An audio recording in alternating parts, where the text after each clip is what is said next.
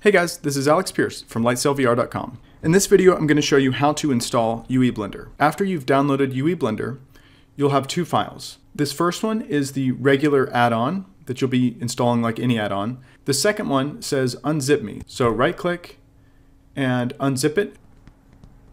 And now you have this folder. You can rename this if you want. And this is a fully portable version of Blender, which means you can put this basically anywhere you want. But I would put this in a safe place where you won't accidentally delete it. So if we go in here, we can see ueBlender.exe. This is how we're going to open it.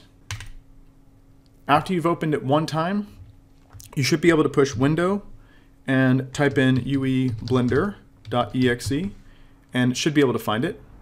I think this is an older version I had, but yeah, it should find it. And then once you're here, you can go to Edit, Preferences, and under add-on, you might see that it's already installed, but most likely you'll have an older version. So the first thing you want to do is install the newest version. I recommend removing it first just to be safe, and then install. Go to the folder where you downloaded your files and click on this one here, and then enable. If you've enabled it properly, you'll have ueBlender over here. I will go over all the features in a different video, but the one thing I do want to point out here is there's always this references one.